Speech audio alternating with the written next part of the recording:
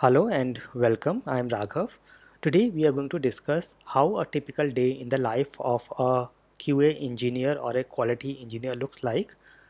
I get a lot of questions on what I should do to become a QA engineer, what are the skills I should get, what things I should learn to become a QA engineer. So today I'm going to explain you how does a day in the life of a QA engineer or a quality engineer looks like, and when you have a clarity on what are the things a QA engineer does in a day, in a typical day, you will have clarity on number one, whether this is something you are interested in, whether this is a job you want to do, and number two, you will have clarity on what are the things you want to learn, you need to learn, and what are the skills you have to get to become a QA engineer or a quality engineer.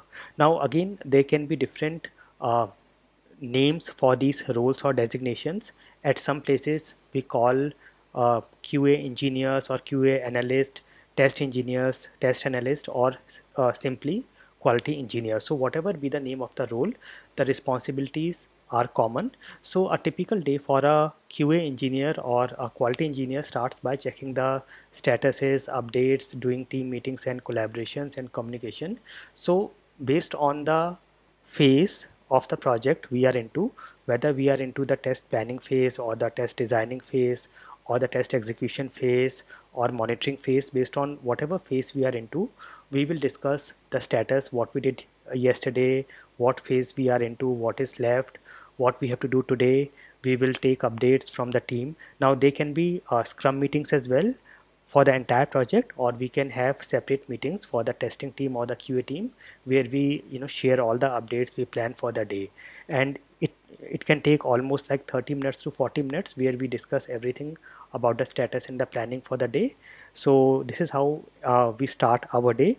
Now again, the scope of work for a QA engineer or a test engineer can vary from organization to organizations. Generally, if you are working in a very small organization or a startup, you will have visibility of the entire project. You will know what each team is doing, and you will have visibility of the product, the entire product or the project. You will know all the stories, all the scenarios, etc. If you are working in a larger organization, you will have a short window and you will have to work within that window. So based on the organization, based on the environment, based on the requirement, the role and the scope can vary. Now I have worked in larger organizations as well as very small startups, so I know this difference. When you are working in very small startups, you have the visibility of the entire project or the product. So when I was working in a small organization, it was a startup, we were like total 25 people, and all the including all the developers, testers, operations team, networking team, we were a total of 25 people team, and we used to sit at a single place in a single large room. So we used to talk to each other, we had visibility of every phase, every team. So it depends on the kind of organization, the kind of environment you are in, but typically the first part of the day will be checking the statuses, emails, and communicating with the team and planning for the day. Then the next will come test planning and preparation, and basically if you are into that phase, into the phase of planning of the tests and preparation of the tests, then you will be spending most of your day in doing the planning for the test. It can include test planning documents, creating test planning documents, test strategy documents. So you should have skills on how you will plan a test, how you will create a test plan document, what are the things required for testing, how you will analyze all the requirements, environments, etc.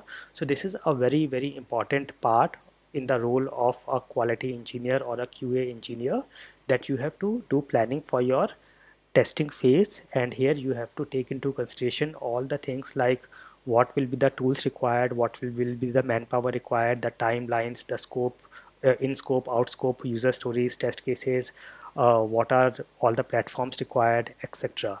So you should have information on all these things.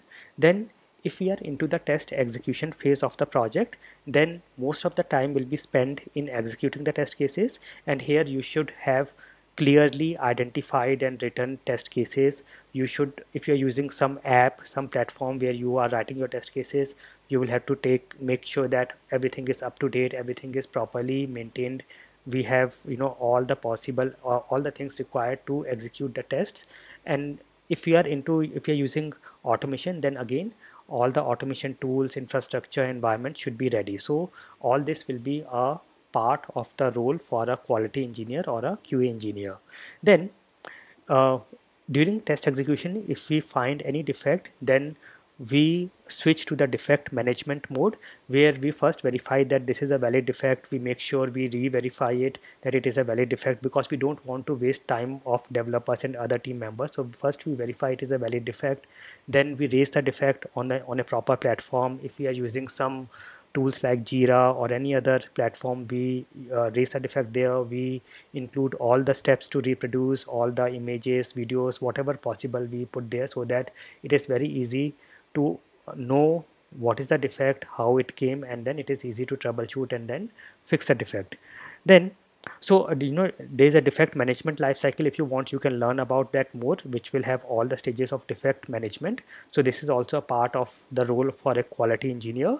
Then if we have automation, CI CD DevOps in place in the organization, in the project, and if you are involved with automation, then you will be spending a lot of your time in making sure that automation is working fine. It can include the automation tools. So based on the application, based on the requirement, you should have knowledge of that particular automation tools, how to create the automation scripts, how to manage and maintain the tool, how to write the test cases in the tool, how to run it, how to troubleshoot, and everything related to automation, and again CI/CD and DevOps. So again, the CI/CD and DevOps tools, you should have understanding of those tools.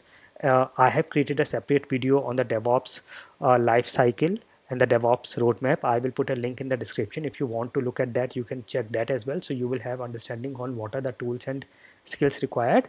Now, generally, uh, if in a team there are two parts for QA, one part is taking care of automation and the other part is running the test cases manually, then mostly you will be involved with one of the teams. So if you are involved with the automation team, you will be spending most of your time in the automation related activities, CI/CD, DevOps, etc. And if you are related with the other team, you will be doing mostly taking care of the manual executions and defects and management and all those things. Okay.